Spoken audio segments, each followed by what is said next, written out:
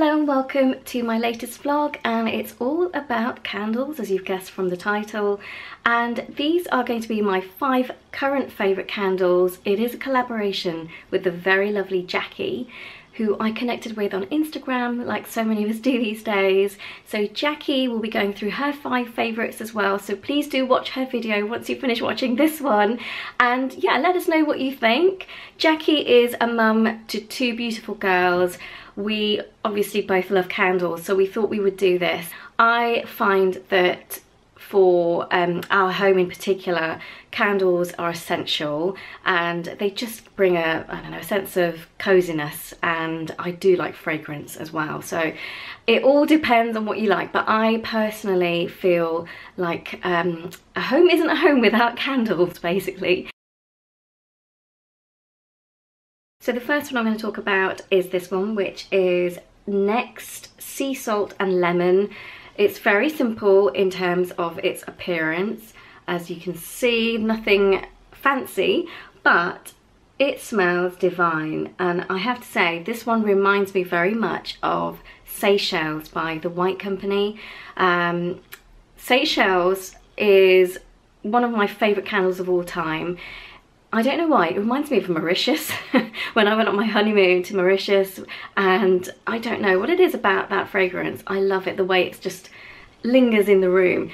Now, I love candles so much that I actually went on a candle making course for my 40th. It was a gift given to me by my husband, and I loved it. I didn't really know much about candle making before I went, but it was just really nice to be able to sit with a group of, I think there was about 4 of us.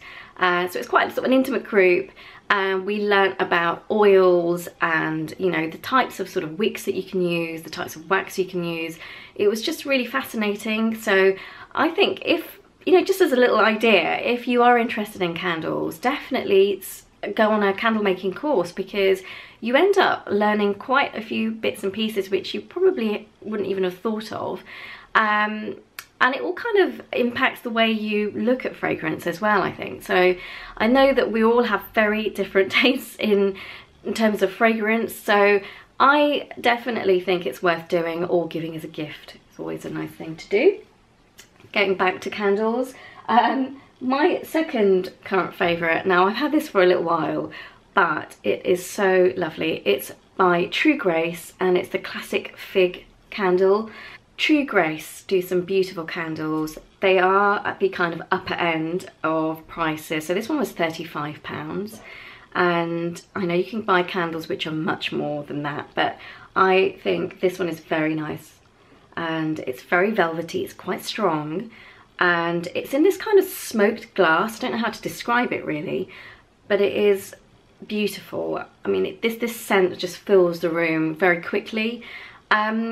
It can be a little bit strong, but it's a nice strong, so you can handle it, because I think some candles often give out a really overpowering smell. I had one that was called Black Pepper, I think, from Molton Brown, and I found that quite musky, a bit too much, but this one is lovely. And yeah, £35, very nice. This one was given to me as a gift for my birthday, so I'm very, very grateful for it, but I normally don't like to spend too much on a candle. So this one is a real favourite of mine, and it's fig. Can't describe the smell of this one, I'm afraid. Third candle I'm going to talk about is this one by Aldi, Peony Blush. Now, I think anyone who's been to Aldi will know that there are some very popular candles that they're doing at the moment, and they are very much dupes, if I can say, of the Jo Malone candles, which are priced sort of £40 upwards. I have purchased this for £3.99.